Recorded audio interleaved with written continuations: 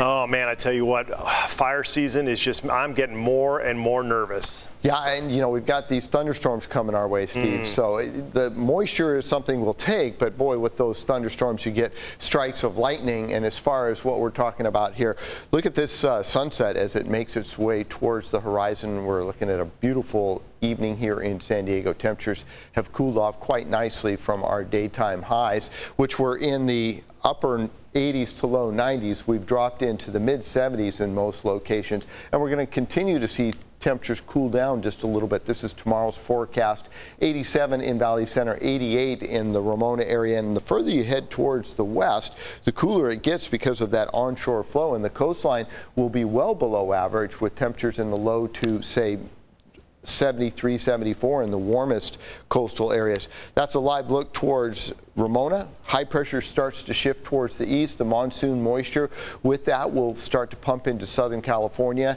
and the desert Southwest, and we'll see that last all week long, producing thunderstorms over the mountains and deserts, and that will keep temperatures slightly below average pretty much all week long. There's a live look from Mount Soledad towards downtown San Diego.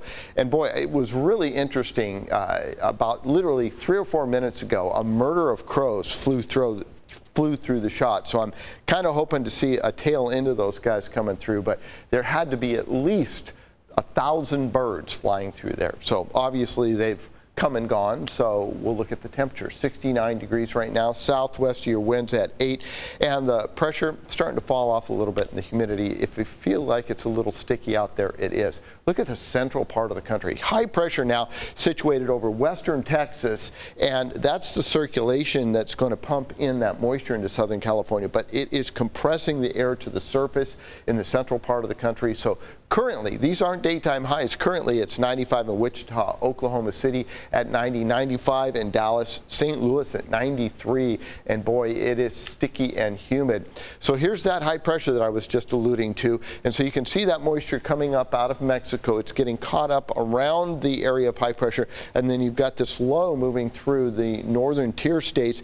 and that's producing some severe thunderstorms over the Great Lakes right now. As we move out west, you'll see this monsoonal flow, and look at all that moisture coming up out of mainland Mexico and the circulation around the high pressure pumping it into the desert Southwest, into Southern California, and we'll continue to see that last all week long. Temperatures will stay slightly below average, both along the coast and inland, about 3 to 5 degrees, but the humidity levels will be up, so it'll feel pretty sticky out there and warm because that moist air, just like when it's cold, if it's moist, it makes you feel chilly. When it's moist and hot, it makes you feel a lot stickier.